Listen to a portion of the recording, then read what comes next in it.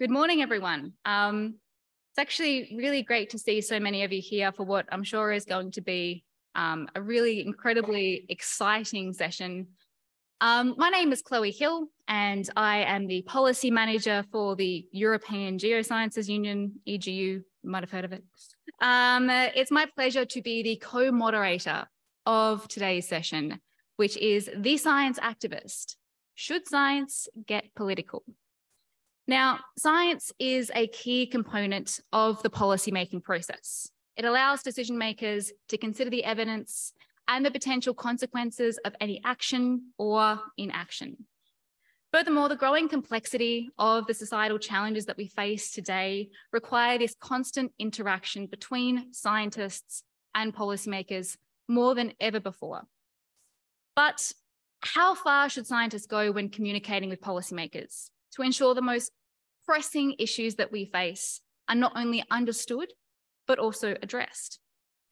In staying neutral and standing behind the science to get our message across, does it really work? Is it enough? Do scientists need to be more active in framing and communicating the implications of their research? And if so, how political should science and scientists be?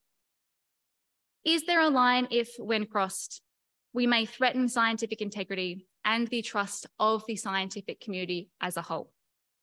So these are some of the questions we'll be asking today. But something that came up during yesterday's great debate on the climate emergency was how many scientists feel discouraged at the lack of action from the public and policymakers.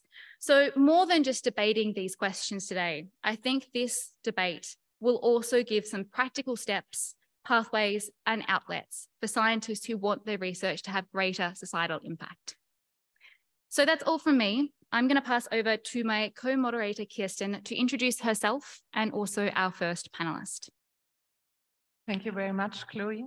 Hi, everybody. A warm welcome also from my side. My name is Kirsten von Elberfeld. I'm Associate Professor for Geography at the Klagenfurt University here in Austria. But I'm also a scientist for future, and I brought, sorry, in German, only some leaflets for you to take away if you're interested in that grassroots movement.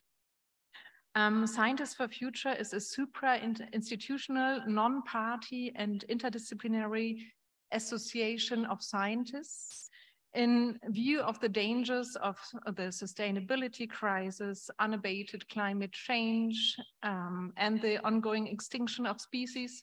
We are committed to ensuring that scientific findings are incorporated into political debates and taken into account when shaping a sustainable future. Our drive is the sense of responsibility towards future generations and a democratic society. Until some years ago, I would have never imagined that what meant most joy for myself, doing geoscientific research, would ever become a burden for me. That knowledge indeed becomes a heavy, heavy burden. For me as a citizen, as well as for me as a scientist. I'm happy that thanks to Scientists for Future, I'm not in this alone. And when I look around here today, and also yesterday's debate, as already mentioned by Chloe, I think we can already say none of us is in this alone, which is a good feeling.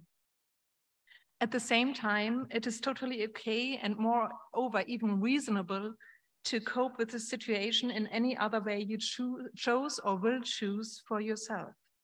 In fact, we'll hear about many ways and many reasons to choose other roles as a scientist and citizen than I did, which is good because diversity is not only key in nature, but also key for society. And we always tend to forget about that.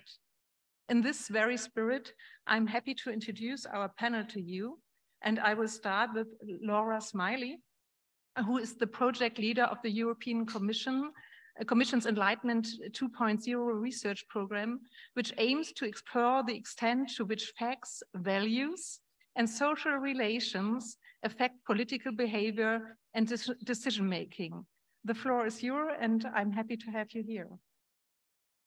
Thank you so much. Good morning, ladies and gentlemen. Can everyone hear me okay? There's some reverberation. Is it okay? Lots of thumbs up. Excellent, thank you. Really importantly, I'm going to get some framing right from the beginning.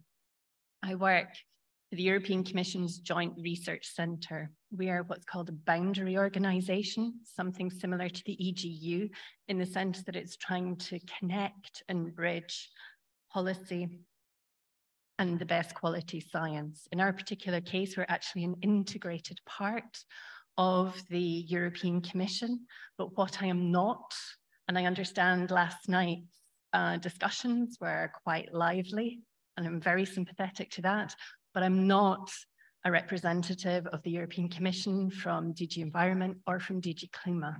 So I can't comment on policy content with regards to environmental policies, but what I am here to talk about is how we can facilitate science for policy.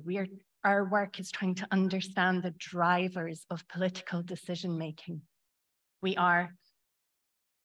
I'm leading, if you like, a project very unabashedly called Enlightenment 2.0, because we're looking at beyond rationality. We're trying to understand how can we find the optimal and rightful place for the incredibly important uptake of evidence in the political decision-making process. This obviously includes information on the climate crisis. I'm going to start today with what I consider to be what I hope will be a key takeaway message for you all. And basically, underpin this with the fact that we are actually developing a huge amount of tools and resources in the hope that we can help and increase uptake and collaboration and cooperation with the scientific community. And that takeaway message is very simple, that the concept of knowledge brokerage, this really important work at the interface between science and policy, requires an entirely different skill set, and that being a knowledge broker is not being a failed scientist. And those people who choose to take that path deserve the respect that that warrants. And there's a failure on the side of academia to recognize that in the ongoing chase after impact factors, etc. But there's also equally a failure on the side of funding organizations to recognize the necessary incentives that that actually entails. To have the amount of knowledge recognized in terms of being able to understand the science, synthesize it, simplify it to an extent that it is accurate, but also easily understood, whilst at the same time managing communities of experts, managing stakeholder engagement, managing citizen engagement, citizen scientists. These are all incredibly valuable skills, and these are not the traits of failed scientists. These are the traits of new types of scientists that we need, because we recognize that the traditional deficit model is dead. We have failed with simply providing more facts and simply saying that our science is objective, it's without values, because we know that trustfulness is only based in part upon scientific excellence.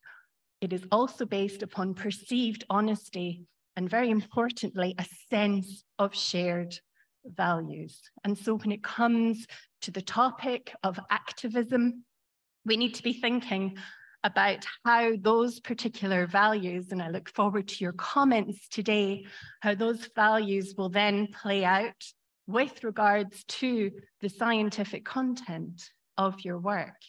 And of course, this is where transparency is extraordinarily important. But just to get back to reality for a second, I'd like to share an anecdote. I'm one of the former directors of an agricultural research institute. I had the pleasure and privilege of leading a team that was looking at policy We were looking at, I was heading the legal team, communications, all the external events, knowledge exchange, commercialization, grants and procurements. My team, we had projects in over 56 different countries. And when my team got involved in a grant, it had a 65% greater chance of being successful. And every single day that I went into that research institute, I had to fight for the existence of my team, because there were the perceptions, if only we could all just disappear and be replaced by 100 postdocs, everything would be so much better and we could just get on with the real science at hand. So importantly, what we need to be doing is not seeing this as a them and us. This is about a collective we.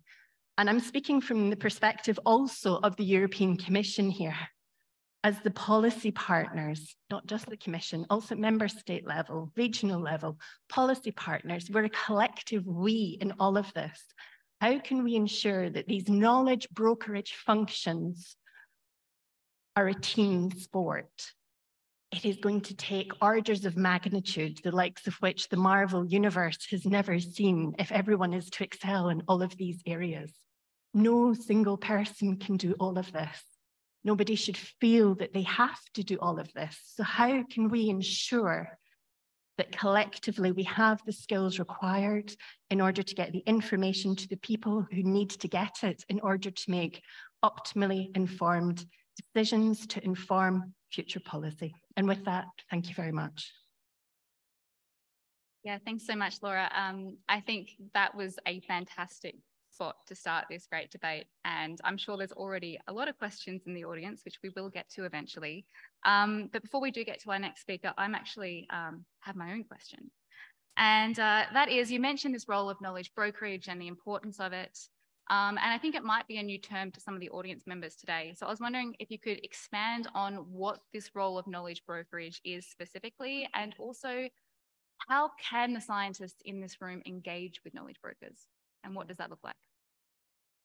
Thanks so much. So I think knowledge brokerage, there's been an evolution from science communication, which is something traditionally many more of you might be familiar with, to the need to see the information in which your publications and your scientific data are being published into it as an information ecosystem.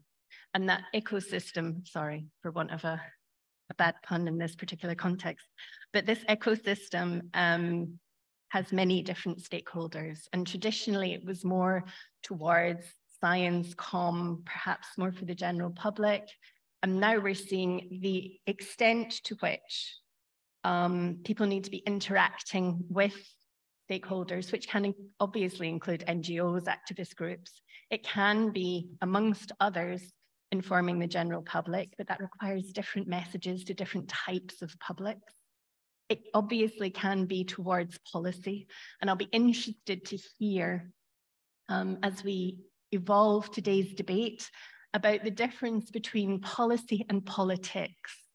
Because I was just speaking with my with Kirsten, with my German colleague. There's no distinction, for example, in German between policy and politics. It's the same word. So we're actually being restricted by our own linguistic framing, whereas in English language, the difference between policy and politics is wildly different. If you can work with policymakers, so civil servants who are the pen writers with regards to actually putting regulation, legislation, laws in place, that is away, if you like, from the more highly charged political debate. So this is going to be interesting. So the whole knowledge brokerage role is about understanding the complexities of these things, the mechanisms of how policy as well as politics actually work. So that's some of the skills that are required. Hope that answers your question, Chloe. And that's what I wanted to say. If this was a cartoon or comic, we would see all the clouds with the questions rising in the, or comments in the audience. So just before we continue, because there are some people standing at the sides, here in the front are some seats left. You're more than welcome to come here and sit down and be more comfortable, hopefully. Okay. Next, I would like to introduce Anna Madrick, who's online and maybe turns on her camera so we can see her.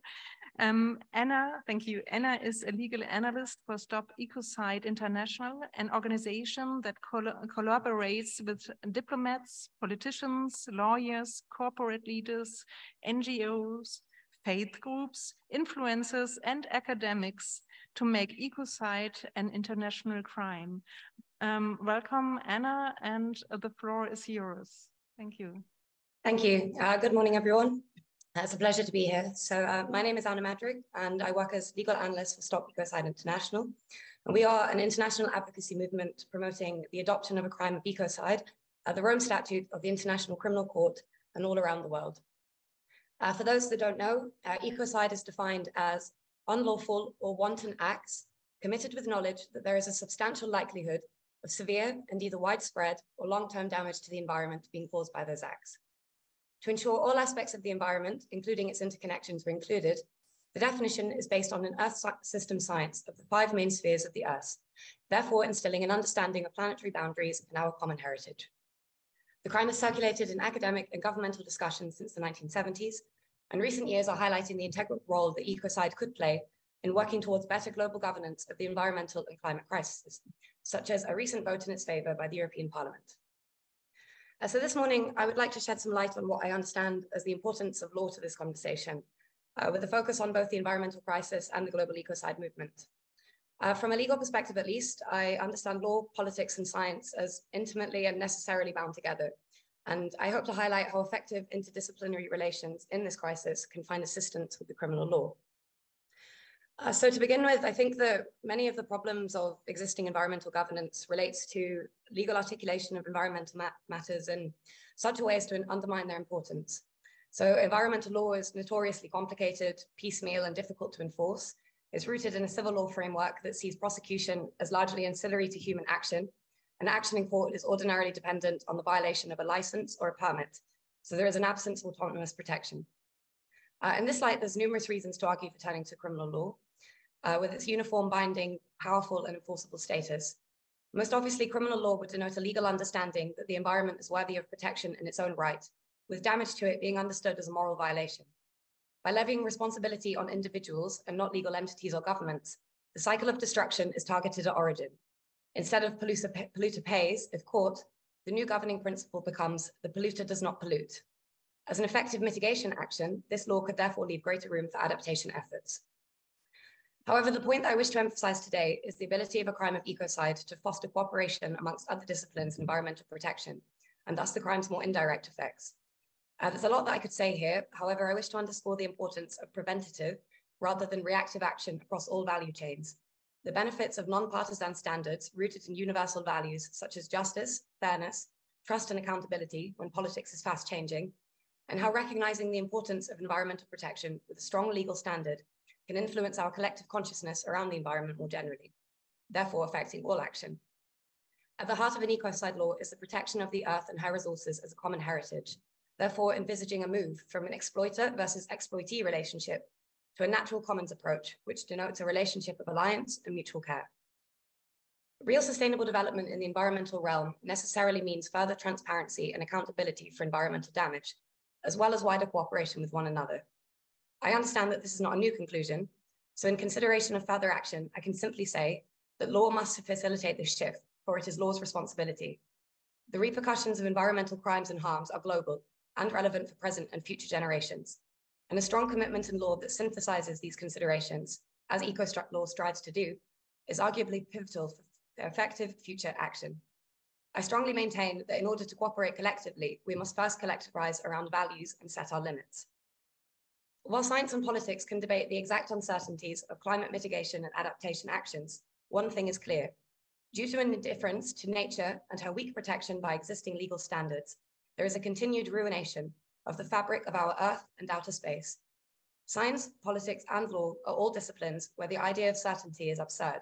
However, law's very existence hinges on its ability to provide a fictional and objective parameter, one guided by values deemed universal, rather than, for all their merit, subjective opinions of the moment. This is the essence of law's legitimacy and our social contract. I advocate ecocide law in this debate today, not to instill fear, but remind us that we do have the tools to protect our natural environment and begin to work together, even when the lines between disciplines become increasingly blurred and politicized. A parameter is useful while we figure out the complicated in-between, as is a collective emphasis on the values that we wish law, science, and politics would promote. At the heart of this is an understanding of our mutual relations, not only with each other and by disciplines, but also with our environment, its species, and outer space. Placing a foundational and transcendent objective legal standard that affirms our commitment to and reciprocity with everything we could consider calling home can help us find some cooperation amidst the chaos. When problems are numerous and we can do nothing but our best, I would say that a place of gratitude and respect for our world is a good starting place. Thank you. Thank you, Anna. I think this was a whole new world for many of us in so far that science and law are connected very closely indeed. You have mentioned the importance of collaboration. Do you think scientists need to start engaging with other sectors outside of academia if they want their research to have an impact? I mean, I'm not so sure about to the extent of having an impact, but I would definitely advocate greater interconnections. Something I commonly talk about in my work related to ecocide law is moving towards a new form of governance, which is more polycentric in nature, which essentially means that we move from this top-down kind of hierarchy where we incorporate more explicitly bottom-up processes. And criminal law in this kind of area particularly is very relevant because it specifically highlights concepts such as greater use of scientific evidence, new practices such as restorative justice, which is based more on cooperating with one another. So I think that absolutely there needs to be a complete interlinkages between the disciplines. And as I said in my speech, the first step to this is putting this framework in place. And something that we commonly say at ecocide is that nothing stimulates innovation like a clear parameter. And something which we find within our work is the difficulty of different organizations, movements to cooperate with one another. I mean, there's many organizations and individuals all over the world working together to protect the environment and prevent these torturous abuses which we're seeing, but there isn't really that coordination yet. And for me, this very much relates to the fact that we don't have this foundational piece in law like we do with human rights, which affirms that the environment is something we should be protected as by morality. And I think this is the first step. And from this, we can start to foster better dialogues and better cooperations between the disciplines, because yes, it's absolutely necessary. Thank you very much again, and I couldn't agree more. The next speaker is Catherine Hayhoe, who's also online joining us now. Thank you. And maybe you can both leave your cameras on too so that we can see you. Catherine is an atmospheric scientist whose research focuses on understanding the impacts of climate change on people and the planet. She is the chief scientist for the Nature Conservancy, where she leads and coordinates the organization's scientific efforts. She's a tenured professor at Texas Tech University and has received numerous awards and recognitions for her work, including being named a United Nations Champion of the Earth. That's great. And we are very happy to have you here as our champion. Please, the floor is yours. Thank you so much. Can you just confirm that you can hear me all right? Yes, we can. Thank you. Thank you. So I want to begin by highlighting the fact that as scientists, we are often taught from the beginning of our career to isolate what we study from how we feel about it, what we think about it, and what needs to be done about it. So if I can share my screen with you here, just a minute. Here we go. Many years ago, when I was young, I read the science fiction trilogy by C.S. Lewis. C.S. Lewis is a British author who is more well known for his children's fiction than he is for his science fiction. But in this series, there was a character that stayed with me for the rest of my life because that character was the image of who we often envision scientists to be. That character was literally a brain in a jar. If we are a brain in a jar, we are coldly rational, we are entirely based on data, but we do not make the connections to the heart or the hands. In reality, our brains are not in jars, they are in our bodies, which have hearts and hands. And with an issue such as climate change that connects directly to choices that need to be made today, I feel very strongly that we need our entire being, not only the brains that we use as scientists. So I want to begin just by briefly highlighting what I do myself, and then speak about the general perspective, the environment in which we are, and then come back to how do we make individual choices as scientists to operate within this sphere. So very briefly, I study how climate change affects our human and our natural systems. I generate high resolution projections for weather stations and grids, and I translate those into what that means for heat waves, droughts, floods per degree of warming. I work with cities to help them plan for climate impacts and solutions. How is urban heat increasing?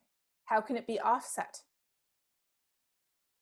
I work with states to help them understand why climate change matters and why the decisions that they make, such as the state of California here, signing legislation to become the first state in the country to reduce their greenhouse gas emissions, why that matters and how it affects their water supply, their agriculture, and more. I work with cities and countries to become more resilient, training state hazard managers in India to incorporate climate change projections into their plans. And frequently, I try to advocate as often as I can for people, especially those who have done the least to cause the problem, and for not only the impacts on nature, as we just heard about so compellingly from Anna, but also the role that nature can play in solutions. Some of you may know, though, that I also spend a lot of time talking about why climate change matters, talking about it with my cat, who is currently playing with my headphone cord right now. So if you see my computer moving, which you do, that actually is the cat. And grading, for example, our federal party's climate plans, which interestingly, last time I did that for Canada, led to me having to block both the leaders of a far right party and one of the leaders of the far left party. And as I do this, I hear from people every day. And what I hear are things like this. Are you awake yet? All of your predictions have been wrong. We know your overlords are just manipulating weather and climate. Use the science. What can you do anyways? Here's where the doomers come in. What can you do? There's nothing we can do, so why bother? But often, many of these comments connect directly to what? Not to science, but to politics. For example, this one, speaking out against net zero, what does that mean? It means we would have to return to the Stone Age, and that is why people are opposing these actions today. Now, of course, a thermometer does not give us a different answer, whether we vote blue or red, or orange, or purple, or green, or any other color affiliated with a political organization or party. The numbers are the numbers. And they are very clear that the planet is warming. But when we look at polarized issues, and I'm going to use the United States as an example right now, but just a minute, I will show you more. In the United States, which is very politically polarized, climate change and environmental protections have been at the very top of the list of the most politically polarized issues in the country. This was in February 2020, just before the pandemic shutdowns. After the pandemic shutdowns, a year later, what did this landscape look like? At the very top of the most politically polarized issues, you still had climate change, but then you also had the COVID outbreak. Science is polarized, and we've already heard reference to the science literacy or knowledge deficit model. The idea that people are willing and able to process information if it's available. So if people don't support climate action at the scale that the science is clear is needed, they just need more information. Social scientists have been studying this for over a decade, and what they found is very clear. Dan Kahan, for example, in a 2012 paper, so over 10 years ago, studied how public apathy over climate change is often attributed to a lack of comprehension. People don't know enough science, it's claimed, to understand the need for action. But when he actually studied that, they found no support for it. In fact, they found that people with the highest degree of science literacy were not most concerned, rather, they were most polarized. And this is in fact what the data look like. When they asked people, is there solid evidence of recent global warming that is due to human activity? There was a weak correlation between a measure that the researchers developed called ordinary science intelligence. A weak correlation ranging from about 0.35 up to about 0.6 at the highest. But when they separated this out by one thing, not education, not intelligence, not knowledge of science, when they separated out by political affiliation, this is what they found. They found that the more educated people were, the more divided they were. And the answer for that is clear. In a 2017 study, the researchers found, and let me translate this into English here. We're all guilty of this. Being smarter doesn't make you more accepting of science. It just makes us better able to cherry pick what we need to validate what we already believe. Now, I mentioned earlier I'm using the United States as an example, and that is because that is where the signal to noise ratio is most obvious. But other analyses, one looking at 56 countries, found that the role of education and experience in informing climate change beliefs was dwarfed by what? By ideologies, worldviews, and political orientation. And another study published 3 years ago found that when people who are liberal are more educated, they're more concerned about climate change. But in high-income countries, where our large footprints would have to change significantly in response to climate action, right-wing ideology attenuates the positive effects of education. And in the US, as you just saw, it actually reverses it. So when COVID came along, climate scientists knew what was going to happen. And this was one of my sort of favorite or not so favorite cartoons. Here you have two COVID physicians saying, as long as we just provide the facts to people, they'll just do the right thing, right? And over here you have the climate scientists who've been doing this for decades. Why is the science so politicized? I think there's at least two answers to that. The first answer is found in the fact that although climate science is quite old, denial is not. We know the names of the scientists who drew the connections between coal mining, carbon dioxide in the atmosphere, a warming planet. We know the names of the scientists who calculated just how fast the planet would warm if we doubled or tripled levels of CO2 in the atmosphere. We know the names of the scientists who tracked the original warming of the atmosphere and showed that the planet was warming due to human emissions from burning fossil fuels nearly 100 years ago. We knew that the oil companies knew. We knew that the car companies knew. But it wasn't until the impacts became real, here and now, which happened in the late 80s, that action became necessary. And when action was necessary, that is when the science became politicized. The science of dark matter does not require action. The science of expanding or shrinking universe, that does not require action. The science of transmission of a virus didn't used to require action, but the last few years it has. And when science requires action, that is when it gets political, whether we like it or not. Because our results have an implication for action, and that is where the science meets the politics. And that is what happened over 30 years ago.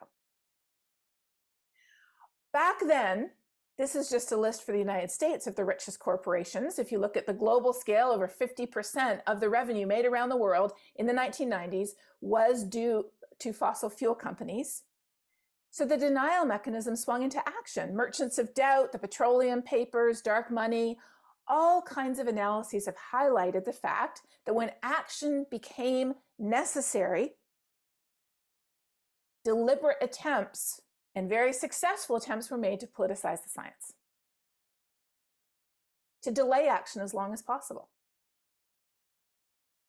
Now, these politicizations can be addressed through targeted messaging. And this is something I invest quite a bit of my time in.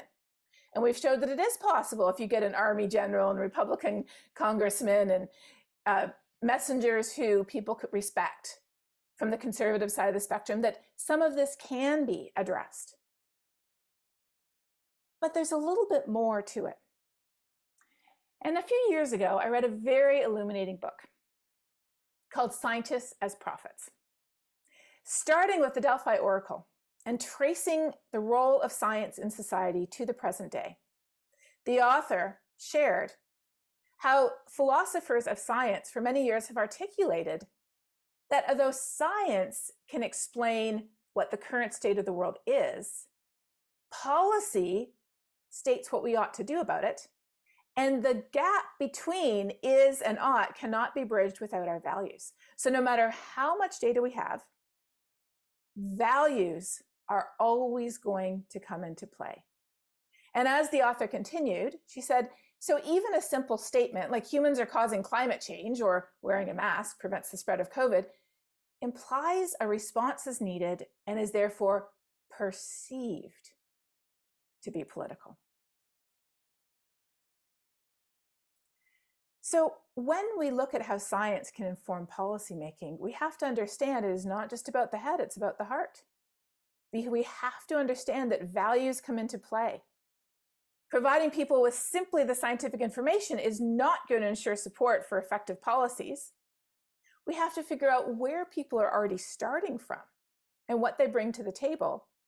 And we have to realize that there is a fundamental tension since the days when people went to oracles to determine how to proceed in the future, and the fact that scientists have now taken the place of oracles in our society, there is and will always be a fundamental tension between what science says is or will be and what policy says should be.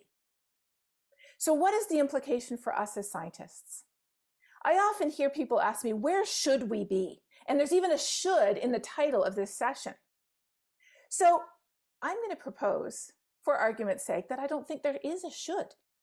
Some of us are best suited publishing our research in discipline-specific journals. We might be doing more generalized science. We could be writing an essay for The Conversation. We could be writing a blog for an NGO or giving media interviews. Some of us could serve as expert witnesses, engage in social media, speak at a school or a company, write a book, write many books. Some could lobby or endorse effective policies. Some of us are engaging already in civil disobedience. Some of us are even running for office. But what I would propose is that there is no should. We need science at every part of the spectrum. And for each of us, at each point in our lives, there's a different place that is the right place for us to be. But the only place we don't want to be is continuing to believe that we're the brain in the jar.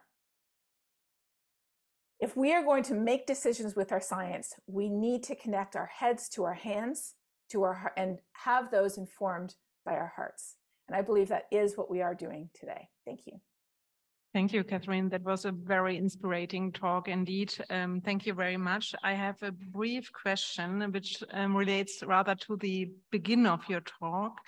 And the question would be, what can scientific organizations do to better support and, as you have indicated, maybe even protect scientists who want to engage with different stakeholder groups? That is a very good question. And that requires a revision of the way that scientists are evaluated. Not only evaluated, but supported. So traditionally, scientists are evaluated on research. Little bit on teaching, little bit on service if you're at a university, but primarily on research. Whereas engagement, serving as a boundary, not just a boundary organization, but as a boundary person, that needs to be acknowledged and it needs to be included in how scientists are evaluated, but also supported. And that requires a completely different paradigm in how institutions engage publicly as well as engaging with their researchers. And that could be the topic of a whole session. But in a nutshell, it requires profound change in all of our perspectives, beginning, I believe, with our institutions. I think that resonates well with yesterday's discussion I've been at least. So thank you very much again, Catherine.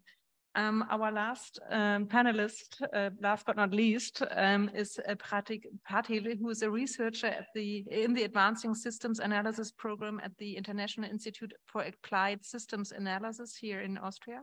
His research interests include sustainability transformation, philosophy of science, very interesting, and the evolution of technologies. Please, the floor is yours. Thank you for that kind introduction. I hope you can all hear me well. And thanks also for the inspiring remarks by the previous speakers. While I look forward to an engaging discussion about the role of scientific activism in society, in my remarks, I want to focus more on science itself. The crux of my argument is going to be that in order for science to become more value neutral and less biased, it needs to transcend the status quo and existing social norms. In this sense, I do think that we need an activist science. But much of this activism relates to the scientific enterprise itself rather than projecting scientific authority, and it fits within the scientific tradition. Let us step back and reflect on the co-evolution of science and modernity, because I think this context is important for our discussion today. Some of you in this room may be aware that scientists are on the verge of declaring the Anthropocene as a new geological epoch. Anyways, the my point is that I don't need to elaborate to this audience how influential science has been in modernity, for better and for the worse.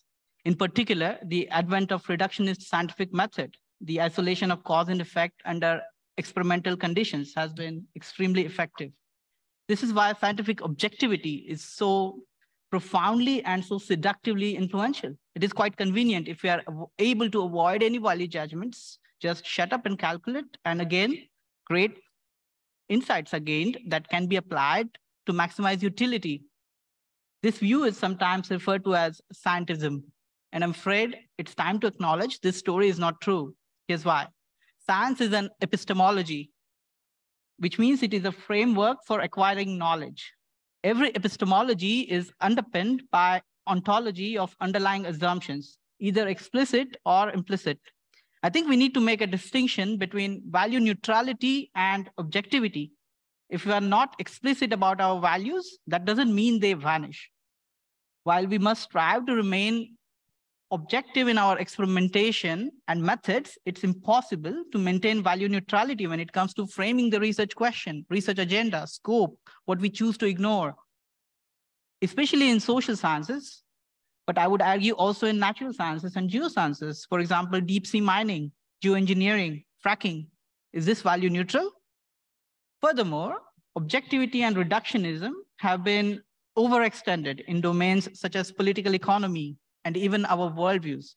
The scientific enterprise is often co-opted and I would argue misused by power structures as a profit machine at the expense of ecosystems and against majority interests. Proverbial pie is not justly distributed, while life support systems are being degraded. I would argue some of the backlashes that we see against experts stem from this. With a strange combination of utility maximization for the few and misuse of scientific objectivity, we have grown to view nature as something separate from humans. We need to instead reanimate the world and recognize intrinsic agency and rights of ecosystems and different life forms.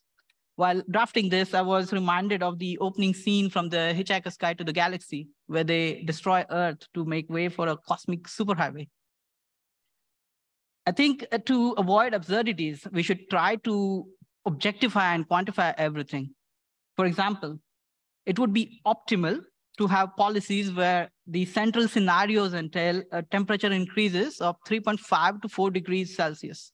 That's 2018 Nobel Prize winning economist.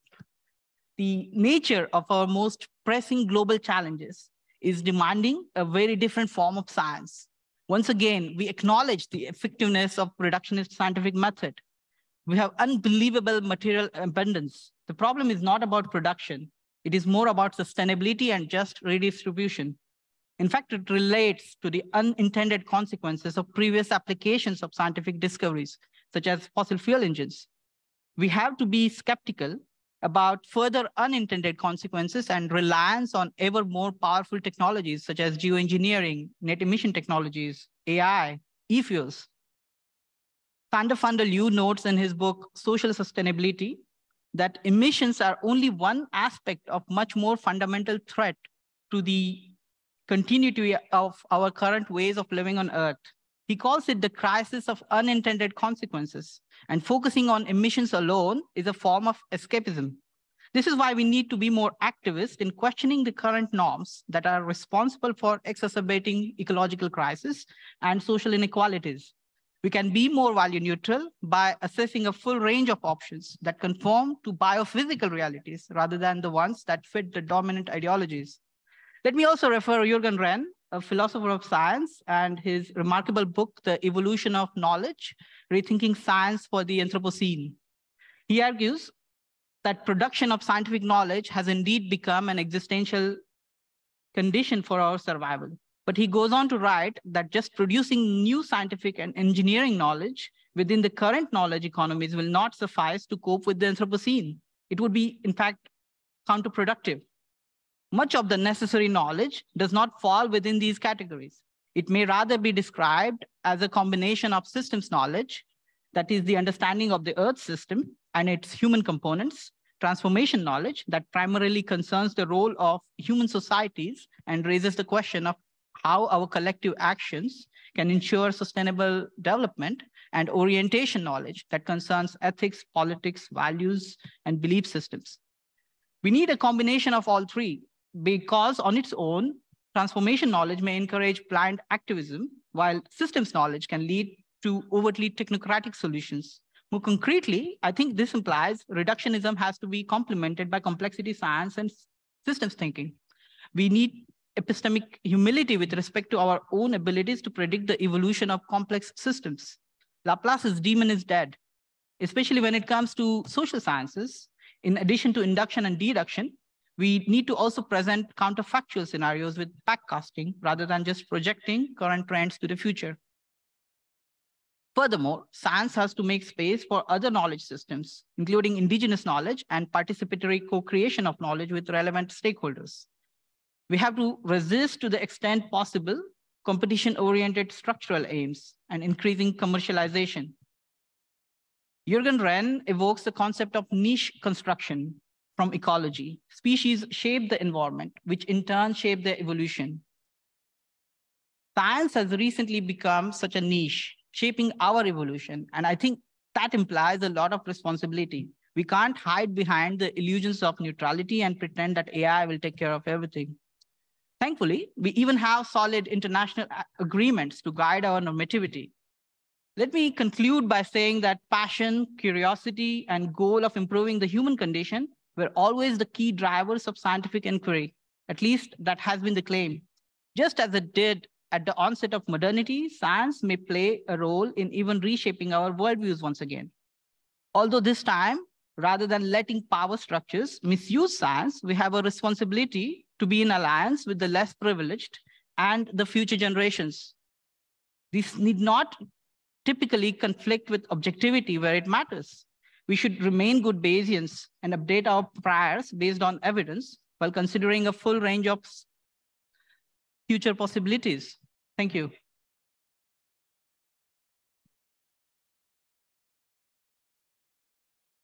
Yeah, thank you, Pratik. I think we heard today in every speech, if I recall correctly, that values are important and play a role in our research, despite our efforts as natural scientists to be totally impartial and so on, but values are always at play. And we always, as scientists, have to make decisions about what to include and exclude from our research and our presentations. I don't know how this resonates in the room, But can you maybe tell us, Pratik, whether there are cases in which value-driven research is problematic? Or if you can call it value-driven? Well, I think this is why it is useful to make a distinction between values and objectivity in experimental methods, right? I think we as human beings, after Catherine, I think I don't need to give a better analogy than a brain in a vat, right? And I think it's even if it is concerning natural sciences, say, for example, if I'm an astrophysicist studying moons of Jupiter, Europa, I would be studying it because I have some interest in it, right? And still, if I'm trying to assess whether or not there's life on Europa, I need to be objective at the same time. So we are going to open up the panel for a discussion/debate now. There has so far been quite a lot of agreement, and we're going to see if we can change that. It's a debate after all. So I will say we are, as the moderator, is going to ask a couple of our own questions, but then we will be turning to the audience. So if you are in the audience, either online or in person, please start thinking of questions that you would like to ask, and we'll get to you shortly. Similar to yesterday's great debate, we will be keeping a timer on it though. So my first question is actually, we've heard a lot about the importance of scientists engaging and why we need to collaborate more with others. But I would also like to hear from the panelists about the potential risks that scientists face when they engage with politically charged topics. We heard a little bit about the online backlash you can get from Catherine, but I think it goes deeper than that. And I think each one of the panelists could actually either tell an anecdote or actually just more broadly what they see as a potential risk for scientists who want to engage in these political issues. I will turn to Laura first. I think that in part, thanks a lot, Chloe. I think that in part goes back to what I was saying in the beginning about the incentivization and the fact that the various institutions haven't got this right. And the importance of actually recognizing, Professor Hayhoe gave a really beautiful example of the range of different initiatives that different scientists can be taking, and she made this incredibly important point that it's not and or, it's all of the above.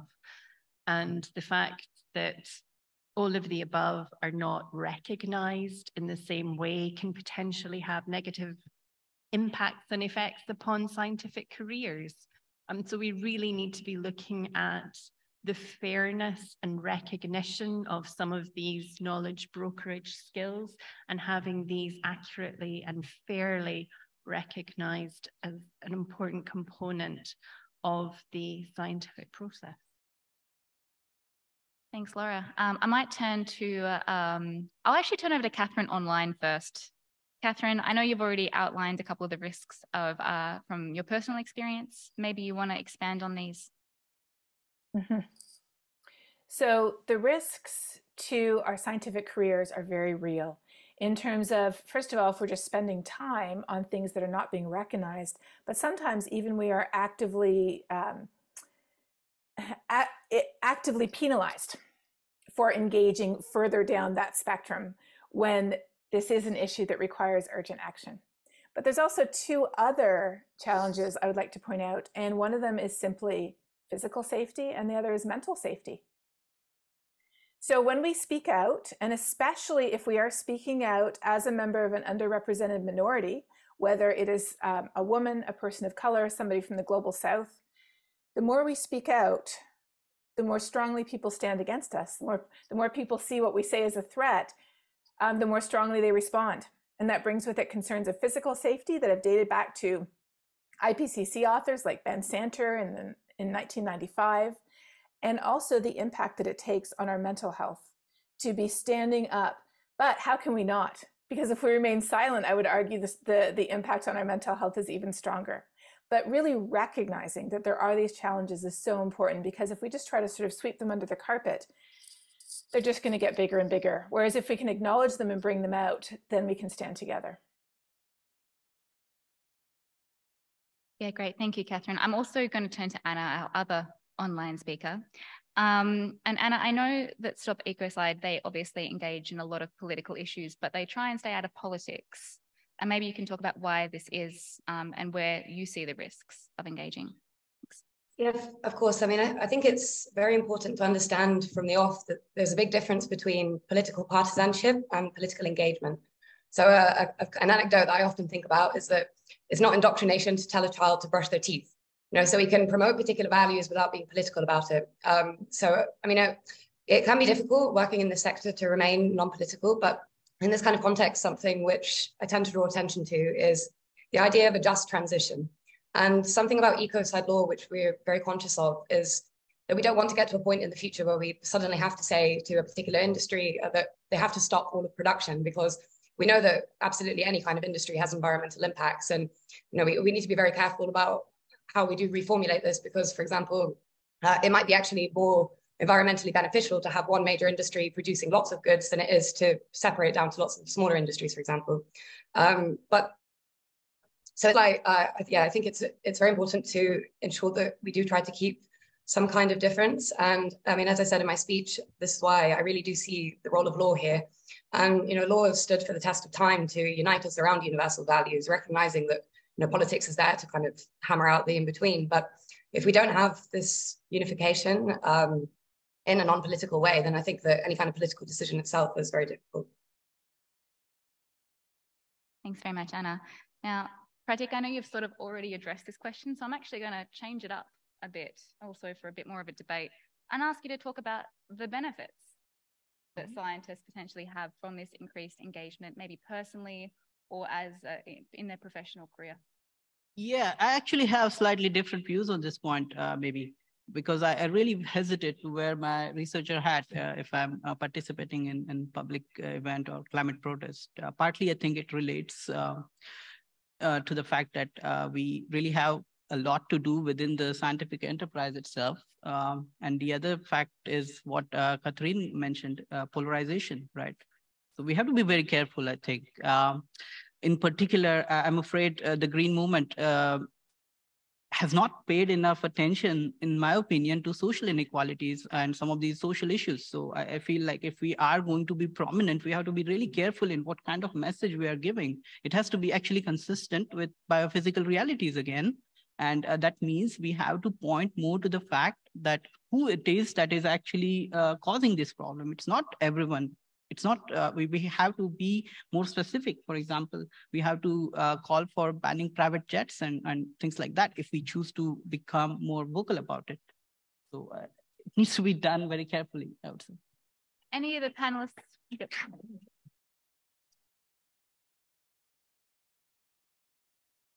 I check in to see if any of the panelists wanted to respond to that. Any additional thoughts? No? And then I'll pass over to Kirsten. And I would like to encourage you first to come to the microphones and pose your questions. You have a fabulous panel here, and it might be a very good chance. Yeah, go ahead, please. Sure. I would like to ask a question about values, and we talked about implicit and explicit values. And I wonder, should implicit values be made explicit sometimes? And I'll give a very brief example. I'm working on the energy transition, and the value underpinning my research is that I think we should reach a net zero energy sector by 2050. So I'm only interested in researching scenarios where we reach this. And that value underpins all my research. Should that be made explicit, or can it remain implicit? Thoughts? Laura, first. I would say definitely. In my work, when I'm synthesizing science from many different areas to share with policymakers, I always include a normative statement at the beginning of my work. So where the science cannot speak for itself, or I want to go further, I actually share the framing of, for example, of why I'm doing this. And in my discussions with policymakers, they've appreciated it tremendously because they understand, often share actually the same understanding of the framing, but by actually drawing attention to it explaining where values are taken into consideration. So basically, if you make that inferential leap towards recommendations or advice, it's really appreciated. And that's something I would certainly say you can actually use to your advantage. If I may, just very quickly, I think it is also very important and useful to refer to the international agreements that we have that provide very strong normativity for us, right? A good guidance for our values. So thanks. Do any of our online speakers want to contribute to this particular question, or should we go to the next? Oh, okay. One more reminder, we are keeping an eye on the time, so 30-second questions is ideal. All right, next one. I can keep the question short. If the answer is also short, is not up to me, I guess.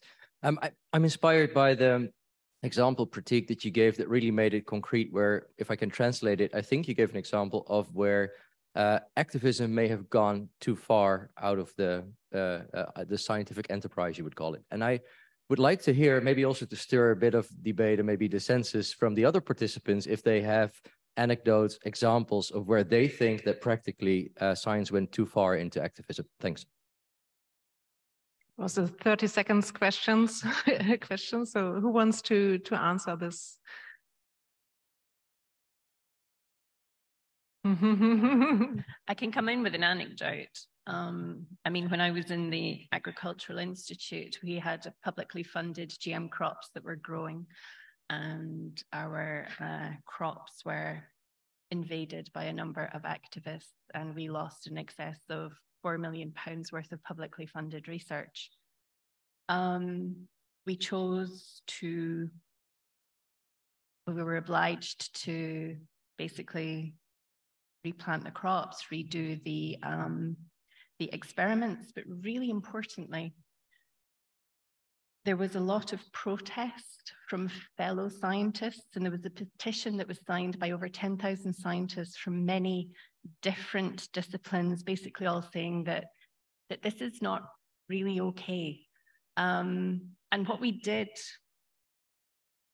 the GM study in question didn't actually deliver the results that we'd hoped that it would, but we wrote to the 10,000 petitionists, basically thanking them for their support, explaining what we'd learned, although it wasn't what we'd hoped we were going to learn from the science, and kind of let them know that, you know, keep on championing, because without these failures, we're never actually going to be succeeding, and that's also an important part of the scientific process. So that's an important note as well. Thanks, Laura. I'm actually, before we get to the next question, I'm going to build on that question a little bit more. And I'm quite curious, and this is the question I actually have a lot. A lot of scientists want to, for example, engage in a climate march.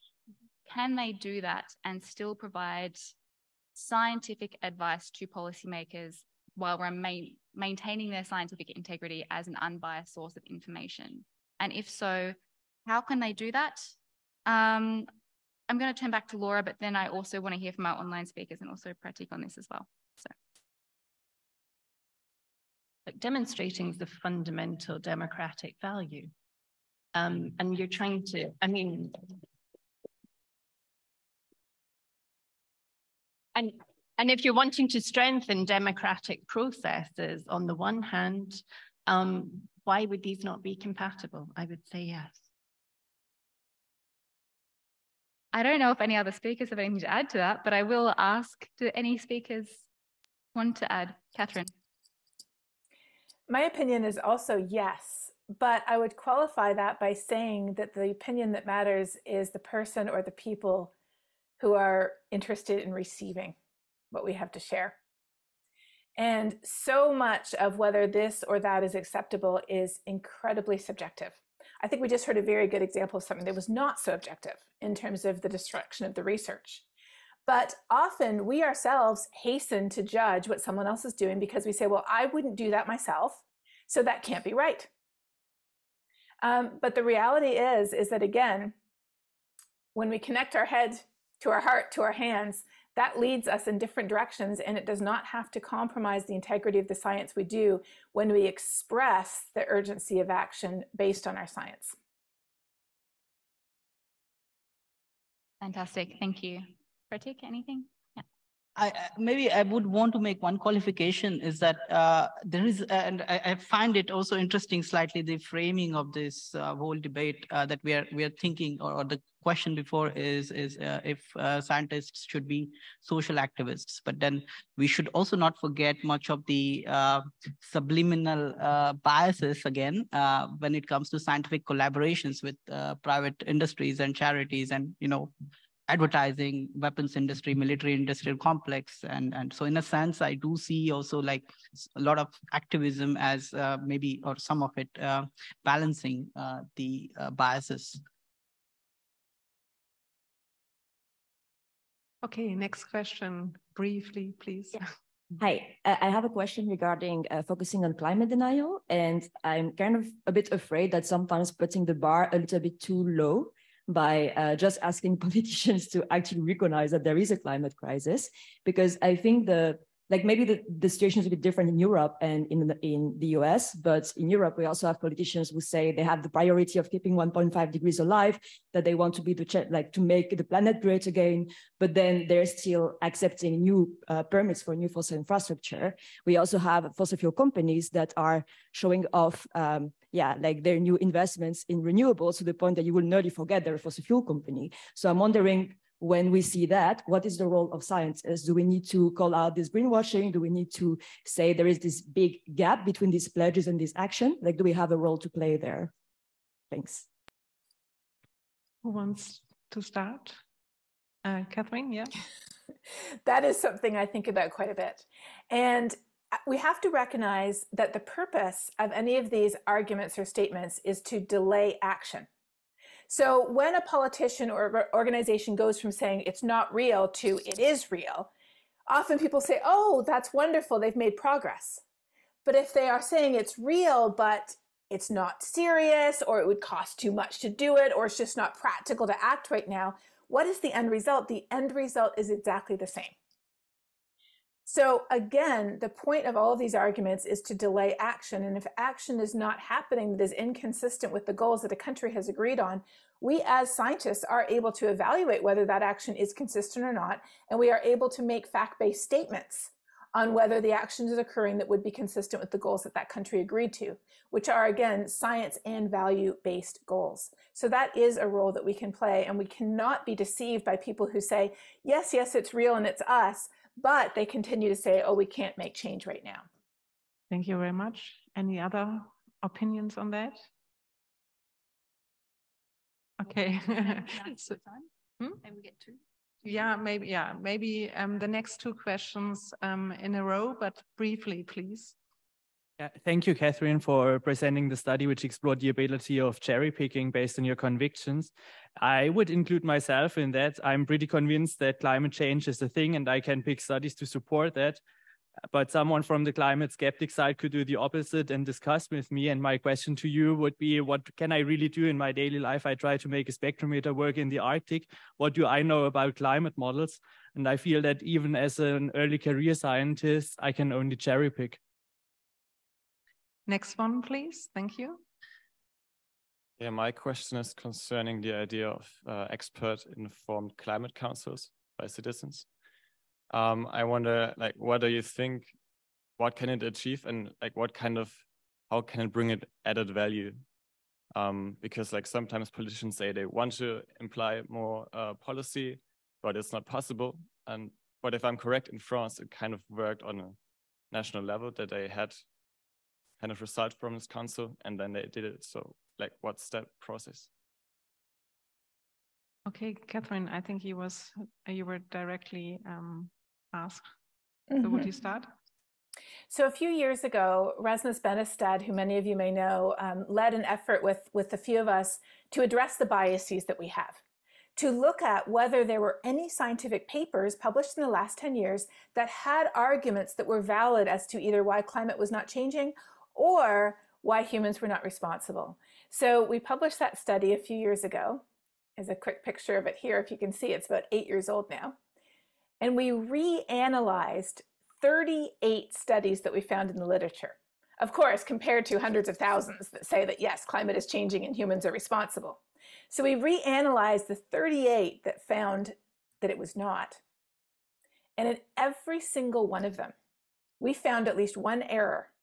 Sometimes a simple mathematical or statistical error, sometimes leaving out a factor they should have included or making an assumption that was incorrect, that if you corrected the error, it brought them into line with the scientific consensus. So that is a way that we ourselves wanted to address our own tendency to cherry pick, to see if there was any chance that we had missed something that they had caught. And the answer was no. But when we look at where people are on the spectrum, most people are very quiet about the issue.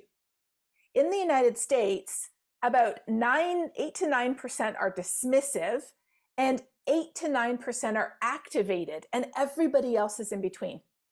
So I'm really convinced, and I've written and spoken quite a bit on this, and I even have a Twitter thread on this, that engaging with people who are dismissive, with the scientific arguments that will just bounce back and back and back again, that are entirely inconsistent, is not the most effective use of our time. Rather, so many people who are not activated, who are worried, but they don't know what to do. They feel helpless and disconnected and disempowered. They have no sense of efficacy.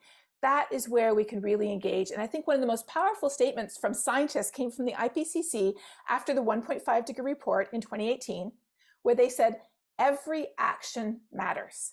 Every choice matters. That statement empowers people who are worried but don't know what to do. So when we, as scientists, engage with people, we must carry that message of risk that we communicate so well, but we must also carry a message of hope in that if we choose to do something, it will make a difference. Thanks, Catherine. I think that actually is an excellent answer to that question. I would now turn to the question on the expert-informed climate councils. I think, Laura, you were writing some notes during that question. I was writing down a question, but I'll have a go.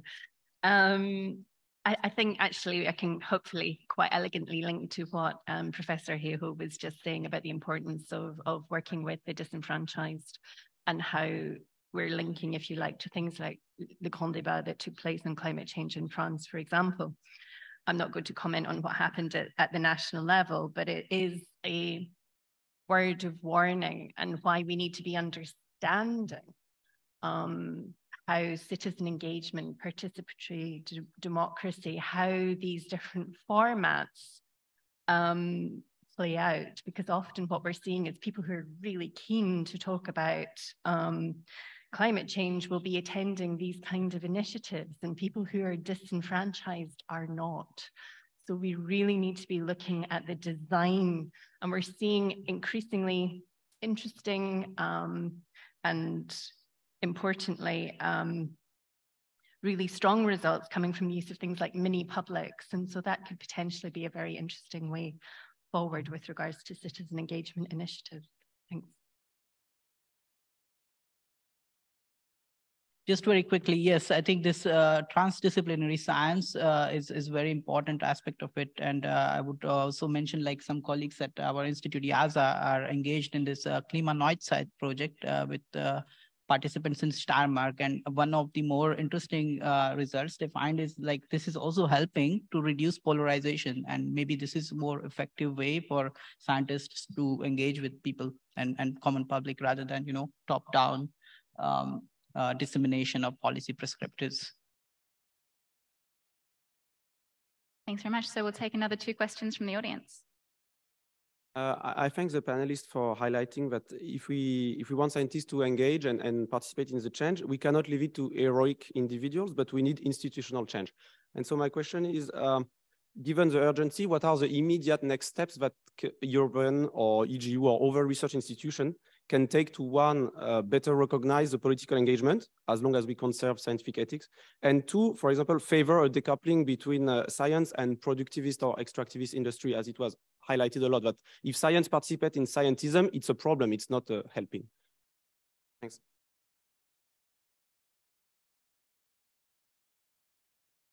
Given that science is inherently quite an expensive process, and so is sort of implicitly held in thrall to moneyed interests, And given that, as Pratik, you already mentioned, a lot of the polluting is done by those moneyed interests, how can we as scientists start to deal with those power imbalances where we're potentially arguing against the interests of the people paying us? Two excellent questions. I'm actually going to throw to Anna online because I know Anna works with a lot of different institutions primarily. And yeah, thoughts on this? Well, in terms of the first question about the urgency, I mean, an immediate step is to support our movement to get ecocide into law. I mean, this would be the first time that we're seeing an autonomous offense that would ensure that companies and individuals can't hide behind the corporate veils. So, I mean, something we know very well is that a major reason it's so difficult to regulate the environment is because companies very often, they will have a profit duty to maximize profit for their shareholders, but not a parallel obligation in order to protect the environment. And I mean, we know that the only way to stop offending is to make the risk of punishment greater. So, I mean, in terms of urgency, I think that this is a very, very easy first step. I mean, the framework is already there. There's multiple supports. Various governments are putting it into law now. The European Parliament just voted in favor of it. So really mobilizing and collectivizing around ecocide law, I think, is absolutely fundamental, not only because it reflects all of the values which we've discussed today, but also that it is, as somebody just mentioned, it's not the role of the individual, it is the role of law, it's the role of institutions, and we need this institutional change. So putting in this fair parameter at the very, very top level can help out with the rest of it. I think that this is the first step, and to me, it's very, very difficult to conceive what's going to happen after this without this step, because I know from my work and my negotiations with lots of different people and lots of different organizations, I think as I mentioned before, I mean, there's fantastic ideas, but it's just, there's no coordination, and this is why we need enforcement. You know, I mean, in relation to what somebody said before about having an expert climate council, I mean, the use of experts and the use of science and stuff, of course, is absolutely fundamental, but something we do need to be very aware of is that we don't want to keep investing money into initiatives, into schemes, into legislation, which isn't going to work because it doesn't have that strong enforcement in place. So to me, it's very obvious, it's common sense, and this has to be the absolute first step. And the second question was, sorry, can you remind me how scientists deal with, what was it? Power imbalance, sorry, with the power imbalance. Yeah, again, working within local communities, because, you know, throughout all of history, up until the Industrial Revolution, communities were the guardians of the environment. So starting with your local processes, making as much noise as you possibly can within your discipline about the necessity of interdisciplinary relations, about open dialogue, about communication. And I think also a frank recognition of that we need a certain level of naivety here, and we shouldn't overestimate ourselves, and we should do what we can with what we have, which for me is very much using the law, which is already there. And I mean, ecocide law, as I talk about, it's not meant to be seen as a radical disjunction, and I don't want to talk about it and give this impression. It is specifically designed to be supplementary to what is already there, and to incorporate this sense of individual and criminal responsibility to the ordinarily civil framework. So in dealing with power imbalance, absolutely mobilize behind the law, support initiatives like ecocide, and continue to have engagements within your disciplines and attend events like this, you know. Thank you. Thanks, Anna. Yeah, so I mean, you mentioned a lot of things that brought up more questions for me, but that's okay. We'll keep answering the ones we have. Does anyone else from the panel want to answer either of those two questions? We still have a lot of questions to get through. Maybe very quickly on the second one, on the power balance. Professor Heather Douglas has done philosopher of science, has done a very interesting initiative that's basically has a sort of court that is actually debating where the money should be going in terms of investment for the future with regards to the climate crisis. For example, they were looking at fusion and seeing how much time was actually necessary versus, for example, the number of degrees that potentially could be saved, and then looking at, is this in terms of long-term billions of research funding actually going to make a difference in time? And so that's quite an interesting initiative. But of course, these kind of courts should also be coupled with input from the citizen engagement initiatives. And obviously, you know, a shared vision as to where we actually want to go societally is so incredibly important. And these ideally should be coming together. Thanks. Fantastic. So again, for those speakers online and for the participants online, we do have quite a long line of people wanting to ask a question. So we're going to keep moving. The next two questions, please. Hi, there was a mention of human rights law as a reference for climate change or ecocide laws. human rights are codified, but they're violated all the time and only enforced when it's convenient for enough political actors. Do you think it can be different for climate change? And I guess more generally, do you think existing institutions are adequate at all to tackle climate change? And if so, how? Thank you for this 20-second question. Next one. Yes, hi. So my question is, actually, shouldn't all scientists be activists? How can we expect people to take the climate crisis seriously if the scientists who know so much about it and look at the data every day and know for sure that not enough is being done about it, don't take that serious enough to become activists? Thank you. I think, Anna, you will start maybe? Yeah, so about it was me that mentioned human rights, and I said that a huge problem with the environmental crisis is that we don't have a foundational piece in law like we do with human rights, which affirm that the most egregious harms against the environment are a very, very serious offense. Yes, human rights are violated all the time. This is absolutely, of course. But something that's very important to bear in mind is that this debate, as has been very, very evident today, it's also about fostering a consciousness which we don't have yet. And criminal law has been used historically throughout society in order to facilitate this consciousness. And in terms of the International Criminal Court, its proper functioning, it's not supposed to be seen as a one-stop solution. And international law in itself is not supposed to be seen as the first solution. It's meant to be a backstop, leaving the actual mechanisms to the country themselves. So, I mean, we advocate ecocide law as an international crime because it would provide this uniform standard across countries, but we're not just talking about it in terms of punishment, we're also talking about it in the sense of actually giving this kind of global understanding that to harm the environment is a moral prohibition. And I mean, we can talk for a very long time. I mean, I could talk for a very long time about the likely procedural issues or, different ways of defining the offense and such. But I think that these questions overlook the urgency with which we need to act. The merits of ecocide law is that it is grounded in law that's already there. I mean, we already have a definition. There's already a parallel provision in the Rome Statute in the context of war. So, I mean, but in terms of the human rights debate specifically, I think the first thing we need to do is understand that the environment is very, very intimately tied to all of these. And something which I say commonly when people aren't listening to me is that, we have no human rights without a planet to live on. So this needs to be the first step. And I think that's a great quote. That's going to turn up on Twitter for sure. But I'll cut you off there because we are already running out of time, unfortunately. But I will get to the second question, which I think gets to really the heart of this great debate, and that is, shouldn't all scientists be activists? For all panel members, I think. Who wants to go first? Catherine. I want to highlight two words there. How do we define activist, first of all? Do we define it by the actions that we deem as an activist action, such as civil disobedience, or do we define it as someone who is motivated to action, which could include doing scientific research because of their levels of concern about this issue?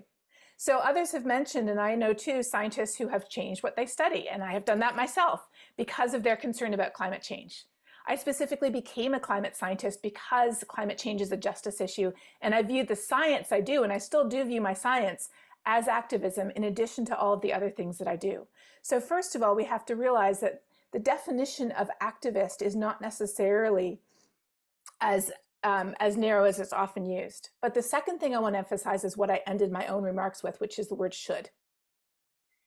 When we judge each other, that's the beginning of a slippery slope to divisiveness rather than unity. For any given person at any point in their life, there could be things that they can or cannot do, things that they do or do not feel comfortable doing, things that they are or are not better suited to doing. For example, I do a lot of speaking publicly, and I know some scientists, I will name no names, who I don't think should ever speak publicly to other people who are not scientists. But does that mean they can't be activists? Of course not. They can be activists in their way. And so when we start to judge each other, which comes from our sense of fear, when we, and that is real because we know what's happening to this planet. But often when we feel that fear and anxiety, we desire to control others. And when we try to control others, that is again the pathway to dividing each other rather than bringing each other together. So focus on the fact that as a human body, we have so many different parts. Somebody needs to be the liver, somebody needs to be the hands, somebody needs to be the brain cells or the nerves. We each have different roles to play. And my question to myself always is not what should I try to persuade others to do who are scientists, but rather how can I best support their unique abilities and their unique contribution to the dialogue and to accelerating action? I think that's a very comprehensive answer, and unfortunately, one that's very difficult to debate. Unless any of the speakers want to take a go at it. Yeah, Patrick, go. Yeah, I agree. It's very confusing, this word activist, right? Much of the activism, I would say, in terms of the actual biophysical effects is also going on when people are doing things like AI research. It's just that it's more hidden, right? It's an active shaping of a particular future, right? So we shouldn't judge people who are very vocal about being socially active. And at the same time, of course, as Catherine mentioned, different people have different competencies, and some of us can be great at publishing papers, and that's also needed.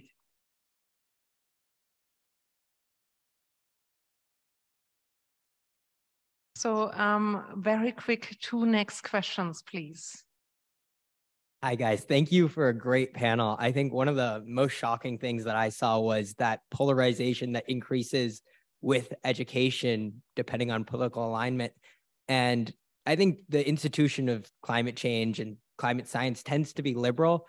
Do you think that a lot of climate science is under or laden with these liberal values and that is leading to polarization?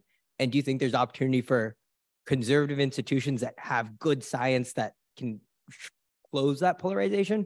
Or do you think it's something that's just inherent and climate science will always lead to this polarization?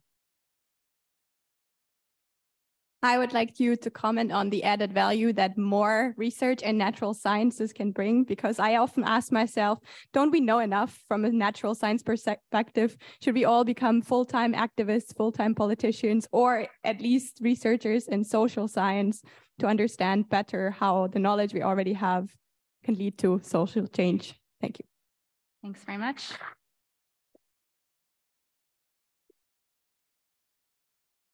Another 2 great questions that I think Laura will have some answers to. If I can, okay. If I can start with the second one, actually. So the added value of more natural science. Now, it could be that the framing of the initial questions are not responding perhaps to the needs of the citizens or the needs of the policymakers who need to be doing something with the science. And we know just how important it is to actually co-create, horrible word, and kind of collaboratively agree upon the question. And if you get a stake from your different stakeholders in your research up front, then perhaps this is more what is needed to actually see through to the end the fact that you're going to be having the results then implemented into policy. We know that the policymakers are liking to have concise results that are transdisciplinary. We know this is often a challenge given the diversity of disciplines that are at hand in the geosciences area. But perhaps moving forward, this area of collaboration, certainly from a policy perspective, is definitely something that would be highly welcomed and needed. So perhaps not more, but different. Excellent, thank you. Anyone else on the panel want to answer either of those 2 questions? You go first, Patrick. Go for it. Regarding the second question, maybe I would say that it's rather that I would like to live in a society where I can be a conservative. It's just that I think right now the moment is that we need to change so many things that it's not a time to conserve in that sense. So I really want to be a conservative, but it's always, we should always be context dependent, I think. Maybe on this second question, it was about, I had something to add there.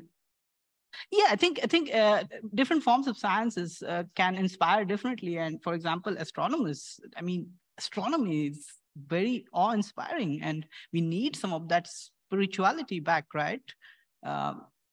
So I think different sciences can definitely contribute in different ways. Catherine. There's an old joke from back in the days when cars had one long seat in the front. And there was a couple driving down the road, and the one spouse said to the other, "We used to always be close together when we drove." And the person who was driving looked at the other person and said, "Who moved?" So when we look at the politics on climate change, who moved? There's another study that Elaine Eklund, a sociologist at Rice University, did of scientists and faith. And she found that although many scientists are spiritual people who believe that there is more than science can detect, that scientists don't attend conservative churches in the US because those churches have decided to reject science.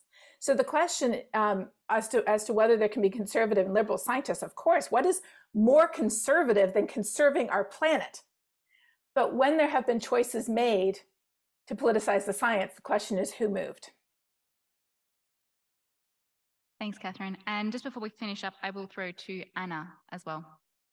Yeah, I can comment a little bit on the first question. So something which I found in this, when my communications with this, if I'm talking with somebody that I know isn't particularly sympathetic to the climate change conversation, usually I try to get to them in some way, in some kind of common sense.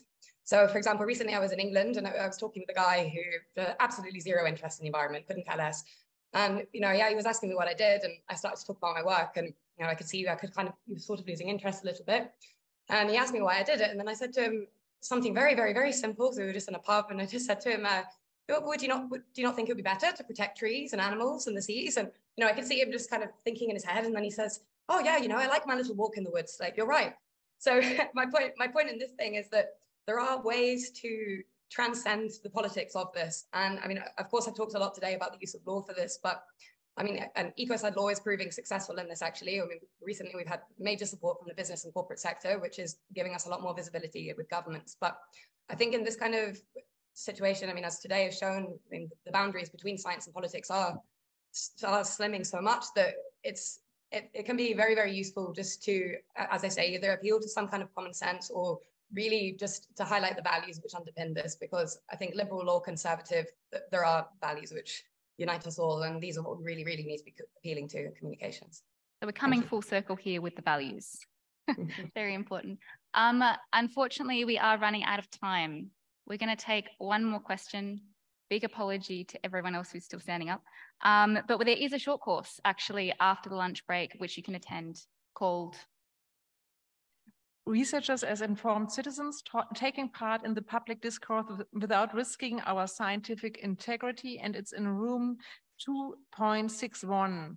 So please come there and ask your questions there and discuss with us. But we will take the final one. So off you go. Hi, thank you. So I say maybe science should not get political and rather take a different strategy, I don't know, such as religion. Many studies indicating a degrowth path to limit warming to 2 degrees Celsius or below. How do you think degrowth could be fit within the policy measure that advocating constant improvement in quality of life that requires increasing energy and non-energy sources? So that question will take about an hour and a half to answer. No. It was a good question. We only have about 5 minutes to answer it, though, less than 5. So who wants to take a go at it? Yes, it's a very tough one. I think we have to demand a rather economic democracy. There could be different ways of framing it. We have to talk about material degrowth, and we have to also make it more positive sounding, and I think not, but I would say actually, in fact, that is even more political, right, than just calling for curbing the emissions or something like that. So, and I do think it is, something that's needed. And I should mention there is a big EU-funded project now to figure out the post-growth pathways. So I think some good research is happening in that orientation. And yeah, thanks. Thank you. Yes, I'm very sorry that we are running out of time. I could spend here some more time with you, hours actually. But I want to conclude now with the last question, and it's leaning on Peter Medawar, who was a biologist who wrote an interesting book, Advice to a Young Scientist. So I would lean on that and ask all the panelists, what would be their advice to early career scientists on scientific activism, should or not should, without a should, whatever? What would be your advice? Maybe Pratik, will you start? Well, as an early career scientist myself, I find it a bit uncomfortable to answer that question, but let me maybe quote something I read in the Time magazine earlier this week, that I will stand for climate action, the better, more peaceful and sustainable world for you and all generations that you and all generations deserve. That is UN Secretary General Antonio Guterres. So I think we have some good advice in that regard. Thanks. Thank you. Catherine, what would you say? What would your advice be? As you probably know, I advise people to follow their hearts. But I would also encourage us, when we share the information we know about the fact that this is real, this is human cause, this is serious, and it's our civilization and many of the other living things that share this planet with us that's at stake. When we share that information, we must also share the information that what we do can make a difference. Because to quote the neuroscience, our brains are hardwired to move towards something positive more than to run away from something we fear. So when we include that message of genuine hope that if we do something, it can make a difference, that is what motivates people to act. Thank you very much. Anna, what would you like to add? I would simply say that there are enough people making the wrong kind of noise, so go forward and make the right kind of noise as much as you can. Let's get loud, yeah. Laura. Well, this is where I'm going to do some PR for the EGU, because what's really important is that young early career climate scientists don't feel alone. And when you've got amazing organizations like this, you need to be working together and not feeling isolated, sitting, staring at your model or your data and thinking the end is nigh and I'm the only one who feels like this. This organization has created an extraordinary community, and you should draw from that and from each other. And if you want to be taking the next steps, start and understand how policies are made. Start and understand what a political debate looks like. And very gradually, there's lots of tools out there. We'll be explaining some of these things, how you can get more information, you can train, you can learn, etc., in order to develop that particular area should you be interested in it. So not isolated, share with others, and train as you see fit. Thank you.